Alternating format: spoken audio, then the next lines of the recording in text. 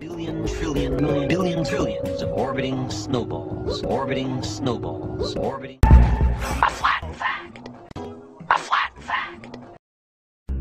The realm. Do you know what the realm is? A story we agree to tell each other over and over till we forget that it's a lie. If you let them take your children, they'll come for mine.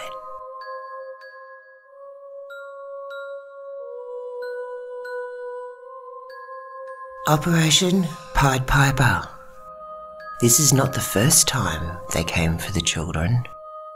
This is not the first time love for family, love for their fellow man was used to manipulate the masses, deprive them of basic necessities, and remove children from their parents. Operation Pied Piper was a British military operation ran by the Ministry of Health, created in 1931, and 8 years later, in 1939, Operation Pied Piper went live, and the piper came for the children. In the first 3 days of the official evacuation in 1939, 1.5 million people in Britain were moved.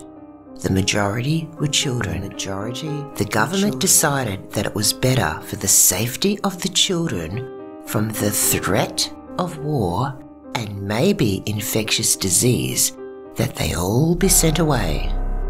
By the end of the Second World War, millions of children would never see their parents again.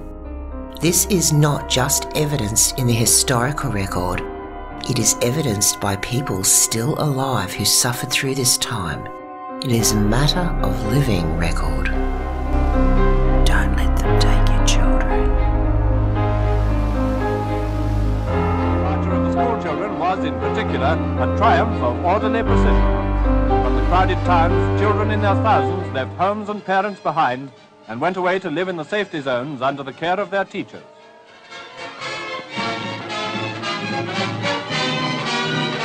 And here, another consoling thought, most of the youngsters went away cheerfully enough. For them, fortunately, the whole procedure seemed to hold no terrors and was even regarded as a holiday. With food and clothing provided by their parents and each carrying a gas mask. Don't let them take your children. With food and clothing provided by their parents and each carrying a gas mask, these children are labelled like luggage, carrying a small port, one change of clothes inside and some food. They entrained for their excitingly unknown destination. They're carrying little suitcases off to some unknown destination. How long will they be away? How long before they again return to live under the same roof with their parents? How long will they be away? How long before they again return to live under the same roof as their parents? Some of these children will never see their parents again. Don't let them take your children. How long will 2 sets of clothing last? Note here that the same 3-day evacuation of the children scenario also happened in Germany. More on that later.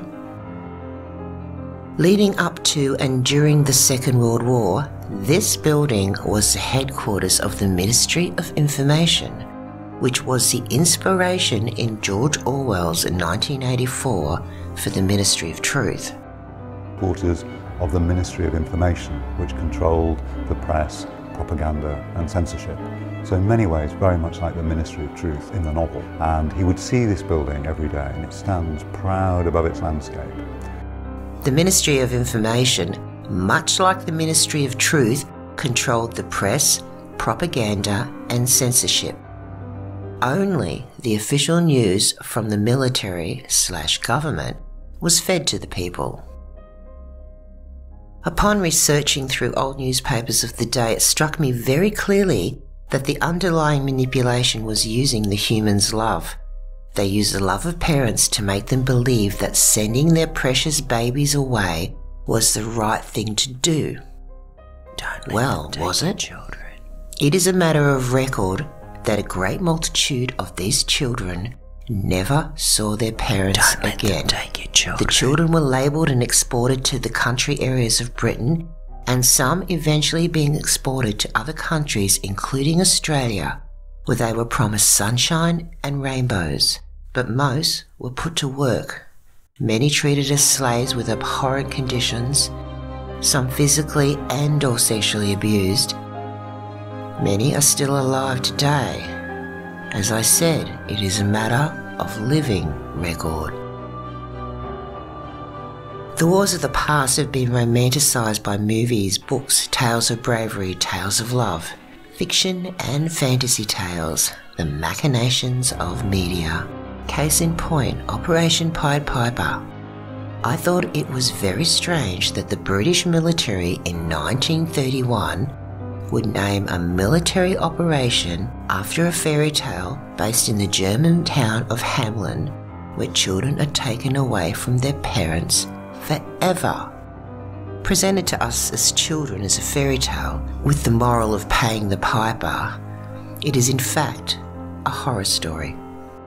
The little town of Hamelin in Germany is all of a sudden overrun with rats. The people try many things to no avail.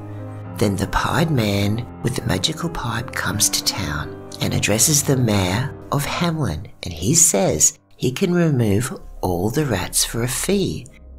The mayor and the town are at their wits' end and agreed to the fee and the agreement.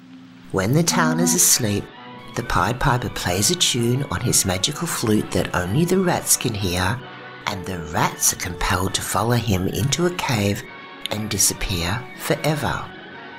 When the townspeople awaken in the morning, there are no rats, and the townspeople are very happy. The Pied Piper returns and meets with the mayor for payment, but the mayor refuses to pay, and after an intense argument the piper leaves.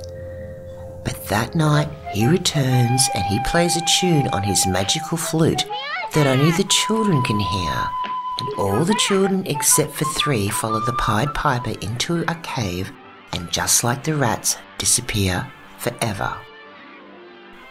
So almost 10 years before World War II, the British military names an operation after a story based on a German legend / fairy tale of children being taken away from their parents forever.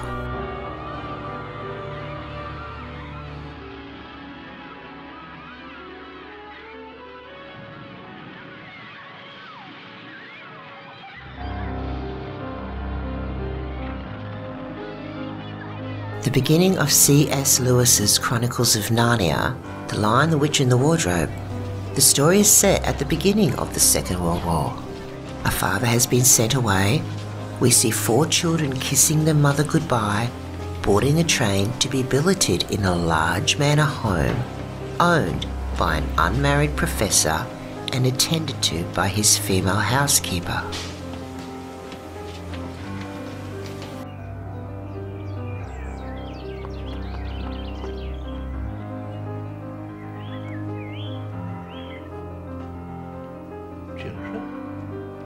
The day after the children arrive, the children, still in the same clothing they arrived in, explore the many rooms of the professor's grand mansion and happen upon the large old wardrobe.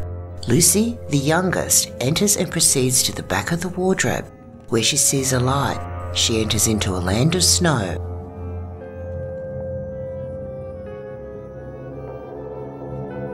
Lucy returns and convinces her 3 siblings that the wardrobe is magical, and the 4 children enter the wardrobe and are transported to the land of Narnia, where they have exciting and scary adventures, far away from the reality of being taken away from their mother, their family, their home, and their friends. In the 1930s, it was widely feared that a new war would start with a massive bombing of Britain's cities from the air. We can see by the British newspapers published in the 1930s war fear propaganda was fed to the general public on a daily basis in subtle and not so subtle ways. By the time Operation Pied Piper went live in 1939, many of the dads had been sent away to military training.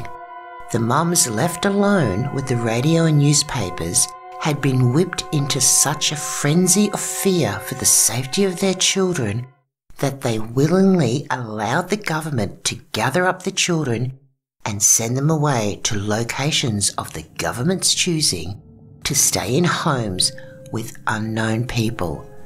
The mothers lined up in droves, filled in the forms, signed the paperwork, labelled their children and kissed them goodbye. Do you think the general public of Britain had any idea that Operation Pied Piper had been in the planning for some 8 years? Of course not. The general public is not privy to military operations. Now let's have a look at the child evacuation scheme in Germany. And please, ladies and gentlemen, let us notice the similarities between the British and German taking of the children, keeping in mind that we know Britain started planning Operation Pied Piper 8 years before the war. The German government's military operation was called Kindertransport.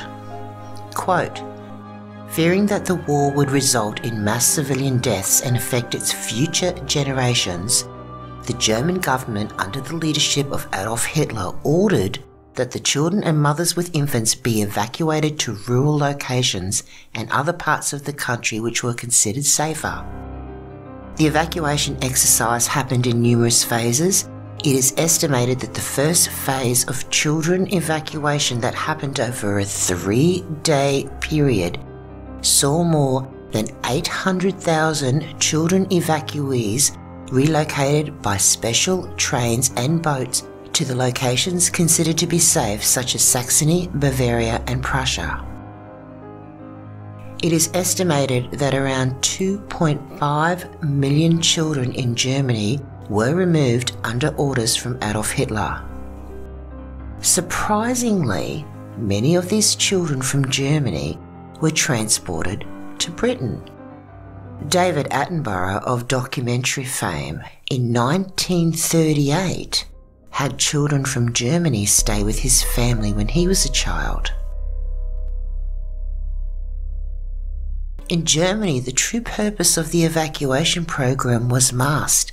Instead, the trips were called recreational.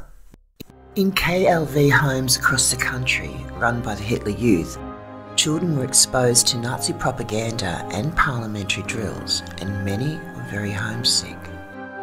The KLV evacuation program did not always succeed in sheltering the children from the effects of the war. Towards the end of the war, German children were increasingly brought in to help with the war effort.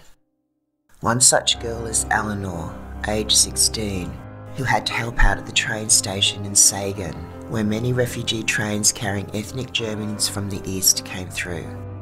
In a school essay she wrote, "We had to unload 30 children from the wagon who had hypothermia.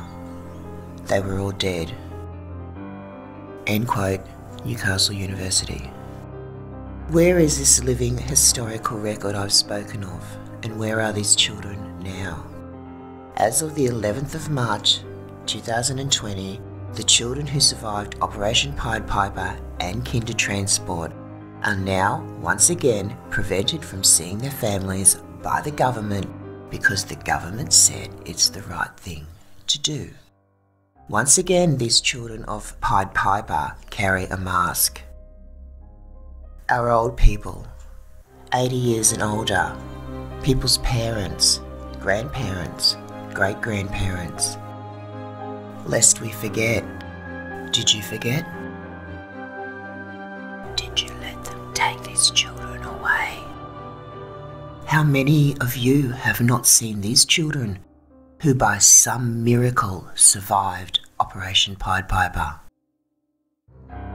Now pay attention to this. The period between the time Operation Pied Piper went live in September 1939 until World War II was declared in September of 1940 was 1 year. The historical documents declare this time period as the Phony War. The war they said would happen, and then it didn't.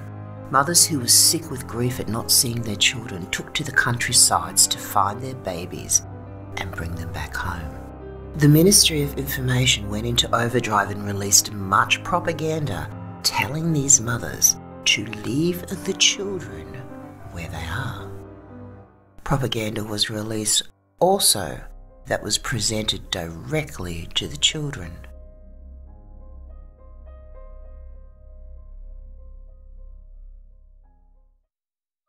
Don't let them take your children. Don't let them take your children. Don't let them take your children.